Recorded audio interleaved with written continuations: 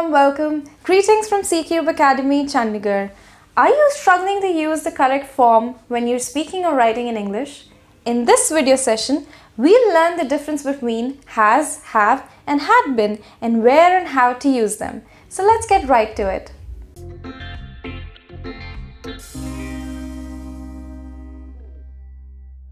Now let's start with has and have been first.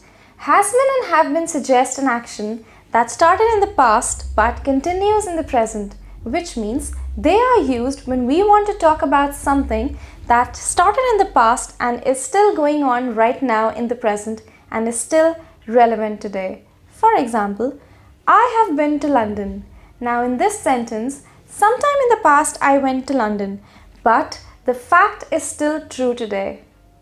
Another example is Anastasia has been working in this firm for more than 10 years. Now in this sentence, she started working in this firm sometime in the past, but she still is working in this firm even today, and she may keep working in this firm even in the future. Now in this sentence, this is an example of present perfect continuous or present perfect progressive, an ing verb after been, indicating an ongoing action.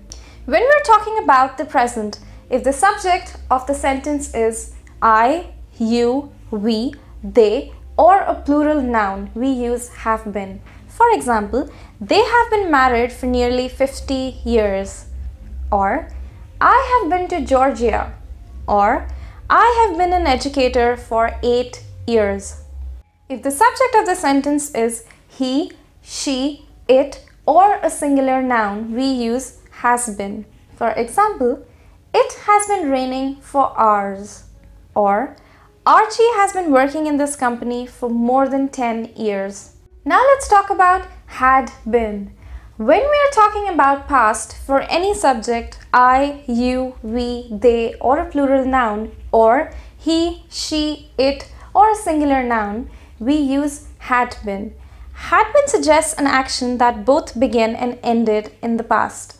In other words, we use had been when something began in the past, lasted for some time, and then ended. It is entirely in the past. For example, I had been working as a pharmacist for 7 years when I quit my job.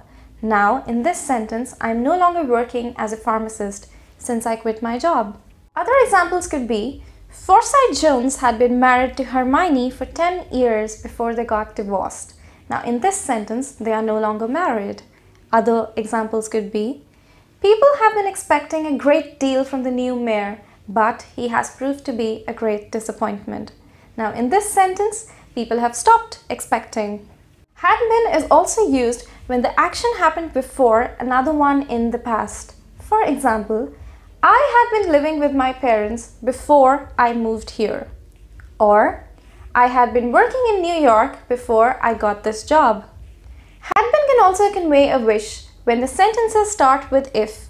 Now, such sentences are only wishful thinking and are neither true in the present moment nor in the past. For example, if I had been there, I would have done things differently.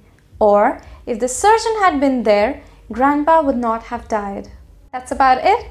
Thank you for watching and stay tuned to learn more. Contact C CUBE Academy in order to join our online and offline batches for IELTS, Spoken English and PTE. Thank you and have a nice day, and do not forget to like, share and subscribe our channel.